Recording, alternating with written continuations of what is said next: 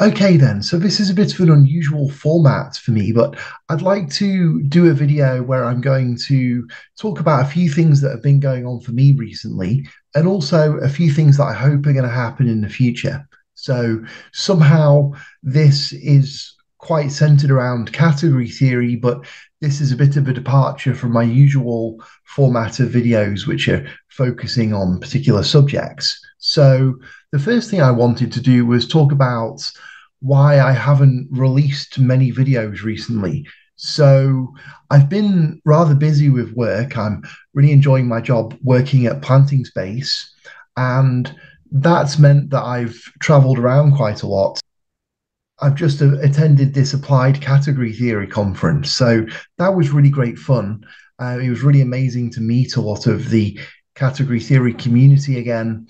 And it got me thinking about a few topics to do with sort of recent past and recent future, and some things I'm glad that have happened, some things I hope are going to happen. So, this is why I want to make this video. So, it was really amazing to see everyone at this applied category theory conference. And of course, there was some extraordinary research there. And also, quite a few people came up to me and expressed some gratitude for my YouTube channel, which I found really pleasing because I'm very happy when people get something out of these YouTube videos. And something a lot of people don't know is that when I made a lot of my category theory for beginners course, I was unemployed and really pretty obsessed with category theory, but not really part of a community. And the YouTube was my way of kind of channeling my enthusiasm and really having an audience of people who have enjoyed it has meant a great deal to me because it's really allowed me to express myself and sort of basically become a category theorist, I suppose, because somehow the way the world works these days, we seem to need people around, or a lot of people do need people around to reflect enthusiasm and to encourage and so on. So I've been so happy that other people have got something out of my videos. And I also wanted to say a big thank you to my parents for supporting me during that year or so when I wasn't working and I was making those YouTube videos. At the time, they were just amazingly supportive, and now I think now I've got gainful employment from it and so on, it's sort of paid off. But at that time, they were so good to support me in that way.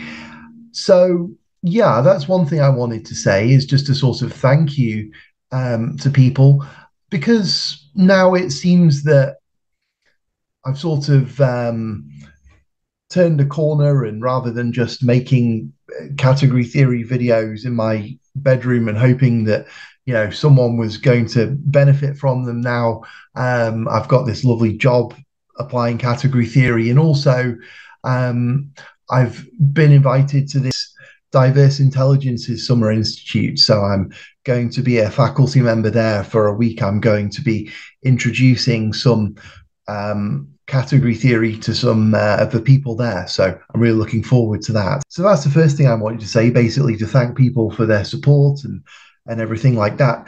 And I also wanted to reflect a bit on some of the things I've just seen at this applied category theory conference. So I wanted to focus on some of the efforts which I really think are going to pay off in huge dividends in the future. And those are the sort of approaches where people are really making category theory more visual. I think that this is really the key to unlocking massive amounts of potential in mathematics. So basically, if you follow my YouTube video, the category theory for beginners course, and all that kind of stuff, you'll know that I like to try and draw a lot of pictures. And I really believe that there aren't enough pictures in general mathematics, and that, a lot of people, including myself, really think in terms of pictures. And that is the way that we can expose a lot more people to these concepts. It's a way that young people can understand. It makes things simpler, it makes things clearer, it makes it easier to do research. I'm a great fan. And one thing I'm sort of seeing, which is gathering more and more momentum, are these different attempts to visualize things in category theory. And I believe that these kind of approaches are going to have huge payoffs. So, one of the people who spoke at this applied category theory conference was Bob Koech, who spoke about a experiment that's been done recently where they've been trying to teach category theory to young people. So, using this kind of string diagram based approach to quantum theory, you can explain the ideas very easily in a very visual way, which is easy to think about, easy for young people to get their heads around, and basically makes even discovering new results and doing cutting edge research so much easier. So, this kind of visual approach to category theory, I think, is going to be the future. Not just this work, but there are various other places where this sort of pure picture based thinking, which is coming out of this very abstract mathematics and making its way into places where people can understand very easily because everything is pictures. This kind of stuff, I think, is the future, and I think it's going to have an enormous impact on the way that education works in the future, and perhaps even the way that general people think in the future. So there are a few wonderful pieces of software that I think people are developing along these lines. One that I'm an enormous fan of is this homotopy.io. So I did a video on this in this YouTube channel. I don't understand why more people aren't really into homotopy.io because, in my opinion, it's one of the most extraordinary pieces of software I've ever seen. It allows us to do higher category theory. So, two-dimensional, three-dimensional, four-dimensional category theory in a totally visual way, in a way that doesn't require any prior knowledge about anything to do with category theory at all. You can literally just start with it and start clicking and start building things. It's very easy to get into. It allows us to visualize high dimensional structures. It allows us to do topology, and it allows us to do all of these things without requiring any sort of prerequisites, which I think is really extraordinary.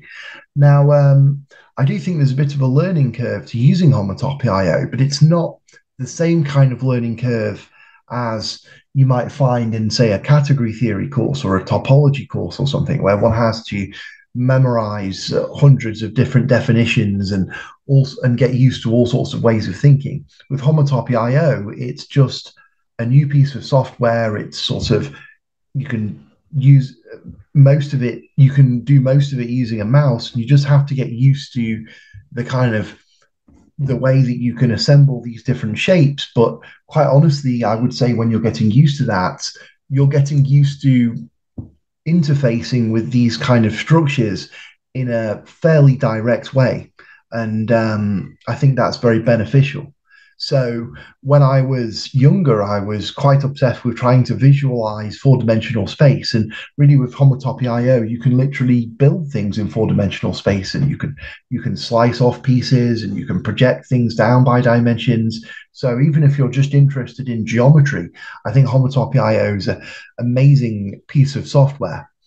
And it's part of this sort of and it seems to be one of a sort of family of different pieces of software that people are making, which are taking these clever category theory concepts and making them visual, making them accessible to people in general. And I see many other efforts along similar lines. So here was another one that I've just heard about recently, WigglePie. I don't know much about it, but it seems to be another way that people can visualize these sort of manifold diagrams and get more understanding of category theoretic structures in higher dimensions. There's also this DiscoPy software, which allows people to draw these wiring diagrams using Python. I've also recently found out about this company, so I'm not sure if I'm saying it right, Vieti.io, and they seem to also be using category theory to allow people to do programming in a very visual sort of way.